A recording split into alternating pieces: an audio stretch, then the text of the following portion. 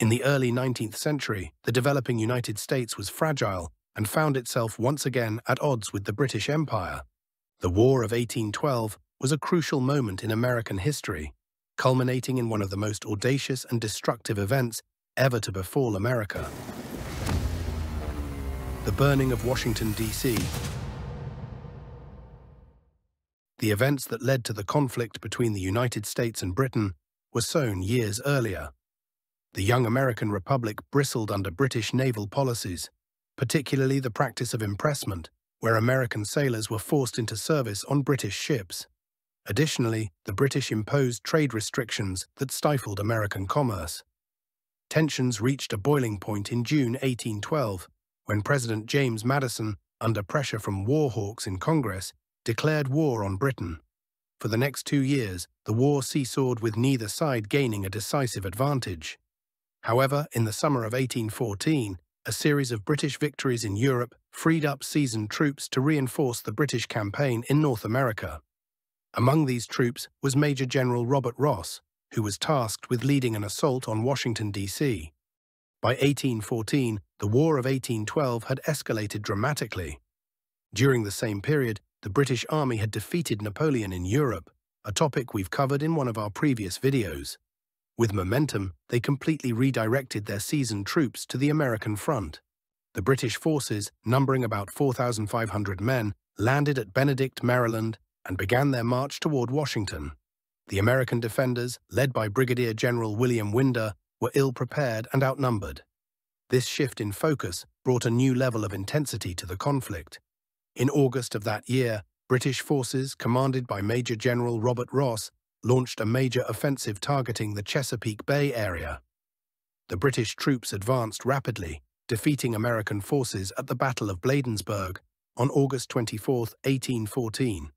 The American militia quickly fell apart under the British assault, opening a clear path to Washington, D.C. As the British forces approached the capital, panic spread among its residents. President James Madison, recognizing the imminent danger, fled the city along with his cabinet and other government officials. This sudden evacuation left Washington, D.C., with minimal defense and leadership at a critical moment. The departure of President Madison and key officials not only created a power vacuum, but also demoralized the remaining defenders and citizens. Without a coordinated defense strategy and sufficient military presence, the city was left vulnerable. On the evening of August 24, 1814, British troops entered Washington, encountering little resistance. They proceeded to set fire to numerous public buildings, including the White House and the Capitol, in an act of calculated destruction meant to cripple American morale. The First Lady, Dolly Madison, became a hero by saving a portrait of George Washington, ensuring it would not fall into the hands of the British soldiers. The burning of Washington was a devastating blow to American morale, but it was not the end of the story.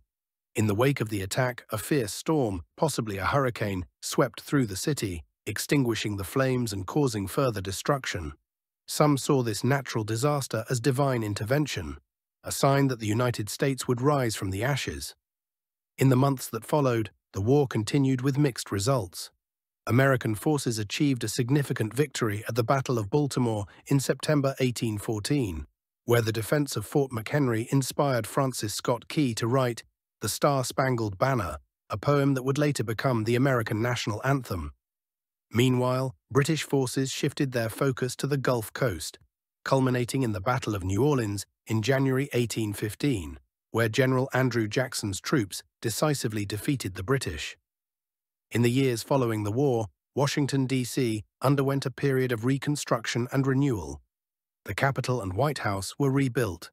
The Treaty of Ghent, signed on December 24, 1814, officially ended the War of 1812, though news of the treaty did not reach America until after the Battle of New Orleans. The treaty essentially restored pre-war boundaries, with neither side making significant territorial gains. However, the war had lasting effects, particularly in terms of American nationalism and military strategy. The burning of Washington during the War of 1812 made America stronger and more united. Thank you for staying to the end. Subscribe to our channel for more stories that illuminate the past and inspire the future.